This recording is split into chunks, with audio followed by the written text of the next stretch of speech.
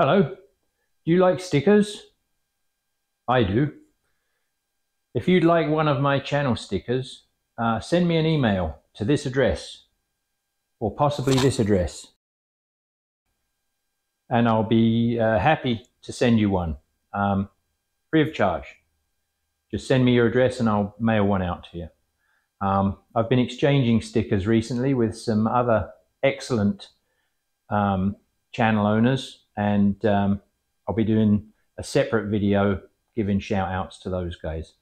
Right now, I just wanted to thank everyone who has subscribed to the channel and who looks in to see what I'm up to.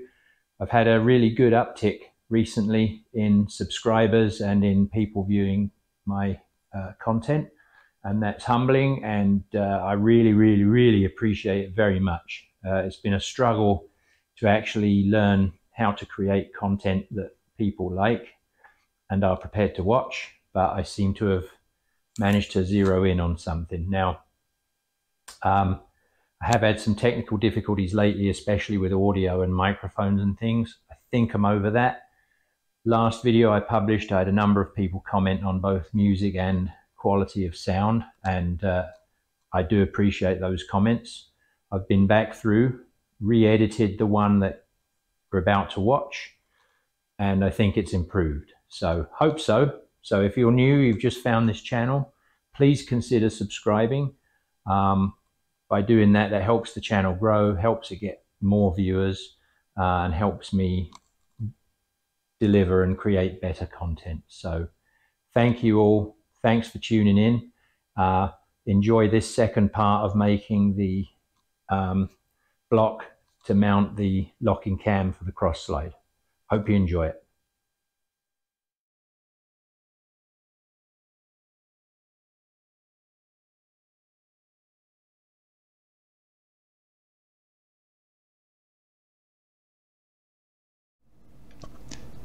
Just drilling the two M10 clearance holes here, using plenty of anchor lube while I'm at it.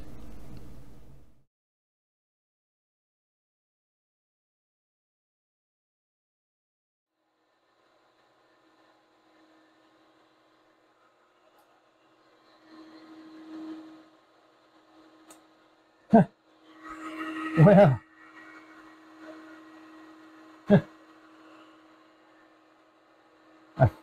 I think it sucked some chips up into the nozzle at some point. That got it. Just re-establishing the edge position using an edge finder here.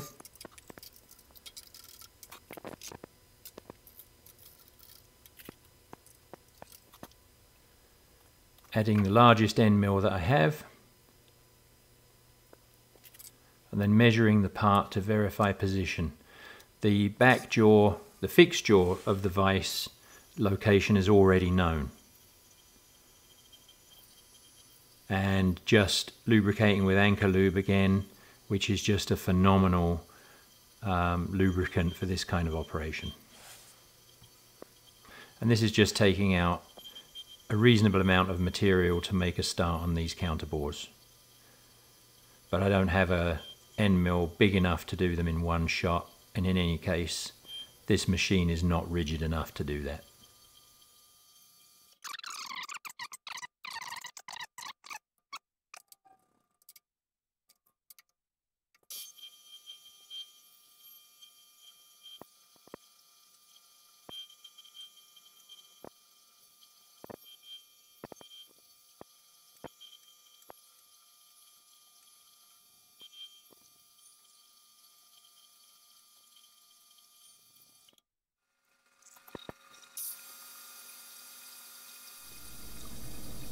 I don't have a large enough end mill to open these counterbores in one go, so I'm just using a boring head to open them up a bit at a time.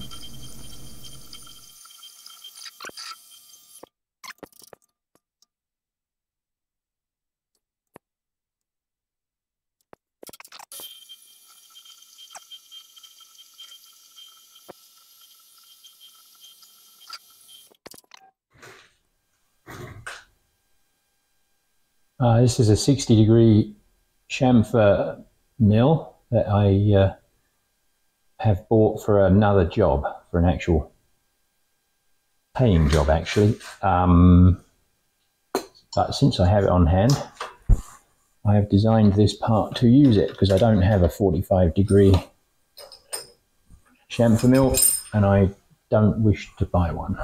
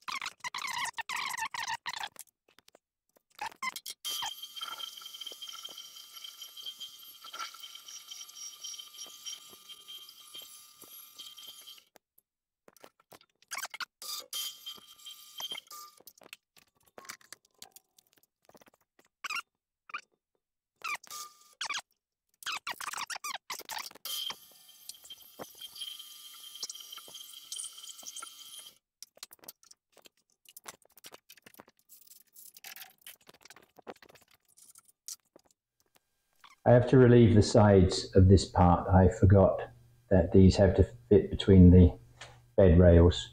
So I just have to take about 1/4 inch off, 3/4 inch down either side. I'm going to plunge cut again. I'm using a nice new high-speed steel tool this time, and I will take my time about it.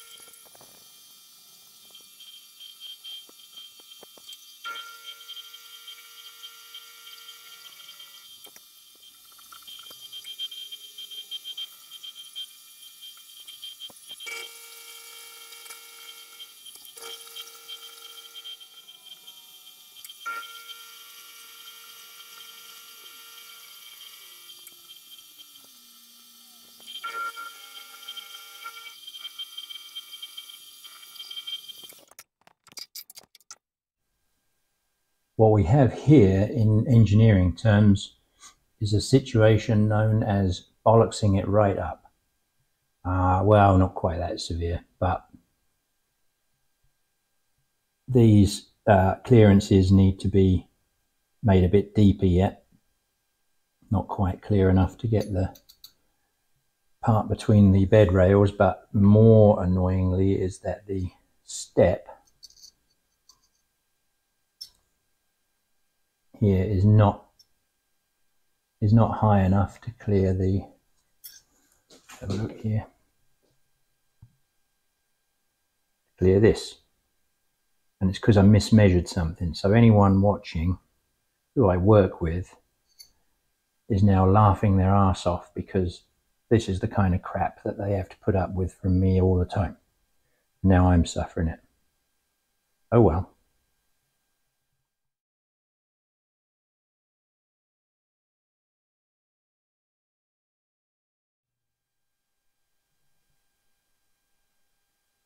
That's better.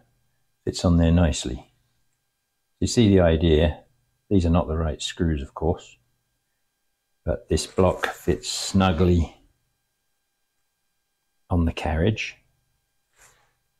This shaft goes into the block and will actuate a cam against this face, and I'll have custom bolts in here that will have a thread in them so that I never have to take this off, but can still mount the follow rest against that.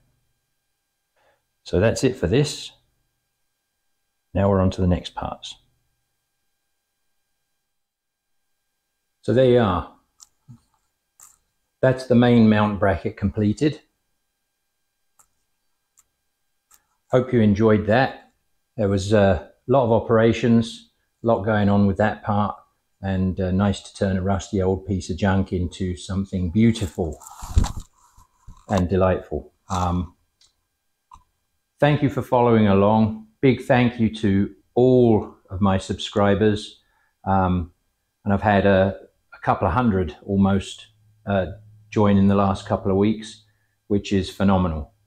So really appreciate that. If you're watching this and you're new to this channel, please consider doing a like and a subscribe and a ring the bell, and come back and watch some of the other stuff.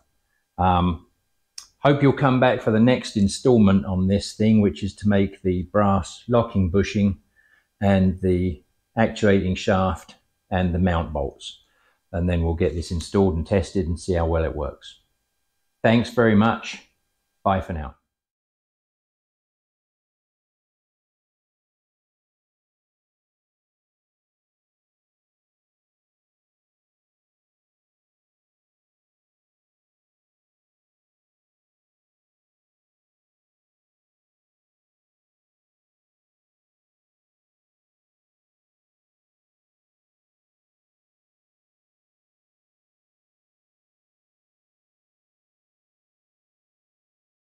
The scourge of the workshop.